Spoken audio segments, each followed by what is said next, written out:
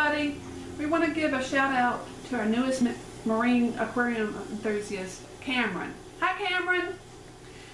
This tank is over 10 months old, and as you can see, the anemones are doing well. Most of these bubble tip anemones were added between 3 to 4 months age of the tank. When we added them, we drip acclimated them, which is very important. All have grown in size, with the green one on the left growing exceptionally fast. The anemones are fed weekly, alternating with a pea-sized piece of shrimp one week and a scallop the next week. Also, the lighting is a max spec LED light running at 90% on a 54-gallon corner tank.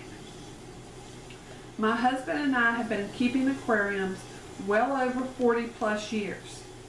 So the point of this video is to let you know, don't let people tell you that your tank needs to be around a year old before adding anything. Just be sure and do your water changes of 10% every 2 weeks. On a side note, we also have a 75-gallon Reef tank that has been running on hang-on-the-back filters for over 10 years and is doing great.